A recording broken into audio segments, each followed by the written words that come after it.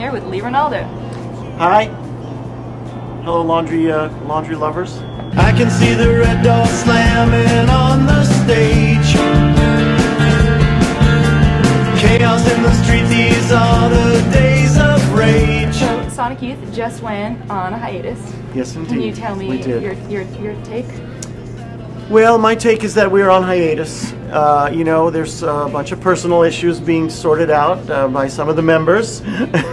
Yes. And that's really all I can tell you. I mean, we have not amongst ourselves discussed anything about what might happen in the future. I mean, you know, my take on it right now is that we'll probably not do anything for a long time, and beyond that, who knows?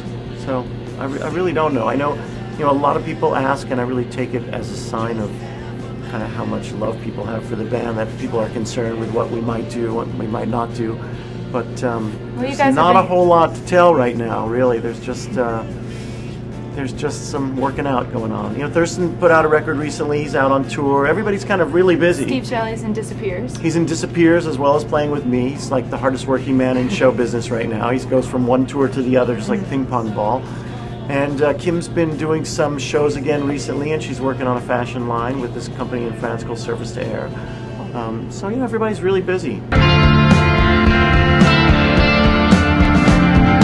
Thurston and I both moved to New York around the same time, like 1979, 80, right around then. And, you know, we were both drawn here by everything that was happening in the music scene, the CBGB's Maxis kind of axis. And I had just come from art school, and he came down from Connecticut, and Kim had come to New York around the same time from art school in LA. And I had an early band called The Flux, and Thurston had a band called The Coachman.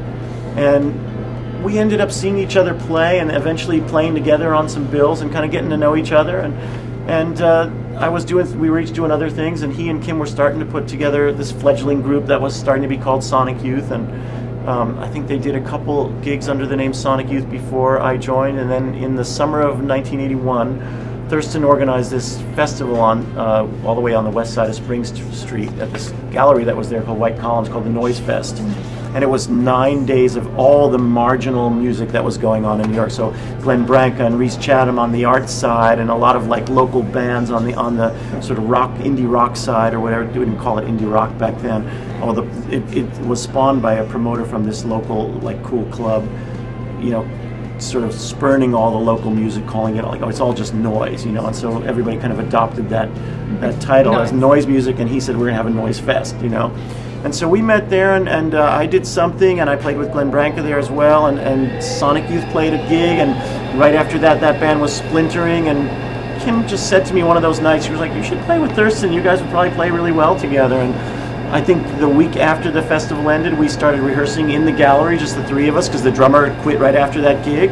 And we spent 3 or 4 months doing just trio gigs with no drummer, just kind of like banging on guitars and making a racket and seeing what we could do, and kind of started like that.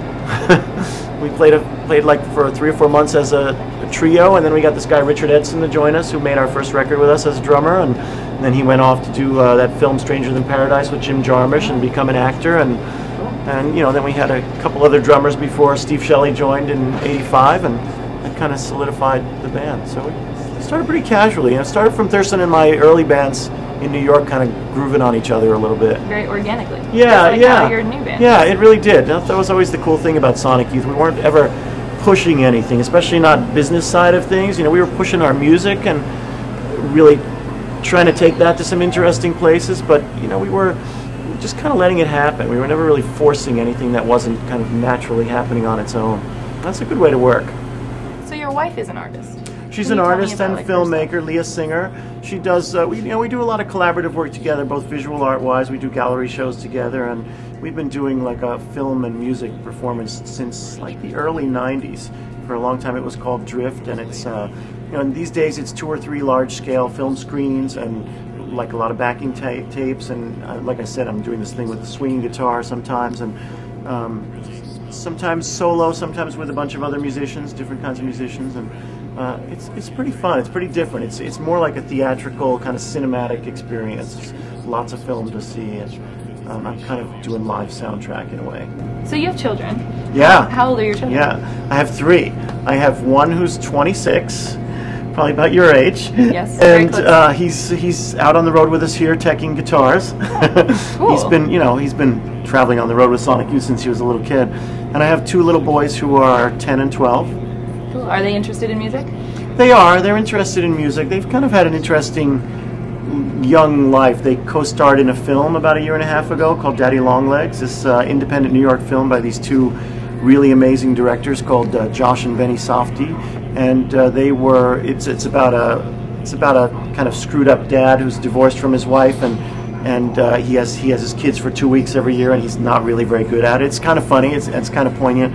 And so they play his sons, and actually Leah plays the ex-wife, so she's in it heavily. I'm in it for a minute, but I'm not in it very much, but the three of them are in it a lot, and they were the stars. So we went to Cannes for the film festival, we went to Sundance. Awesome. And, yeah, so they've done a couple other things. One of them did a little something with Spike Lee like 6 months ago. Just a little something. Yeah, it was like a 7 or 8 minute piece. It was like a 9/11 memorial piece. Nice. So they have gotten a taste of So acting, the whole just family's kind of involved. yeah, and Yeah, they weren't that's they weren't trying to be actors or anything. They were just kind of like the director walked up to them on the street and said, "We're looking for 2 kids to play brothers in this movie," and this whole thing rolled out of that.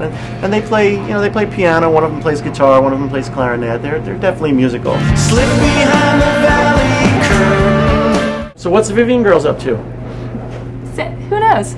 Okay, Yeah. Interesting. That's cryptic. Things might be on the horizon at some point. Oh, really? Yeah. Might have a pop hit on the horizon? maybe it's in the studio right now being worked on. Okay, ooh, It's not. tantalizing.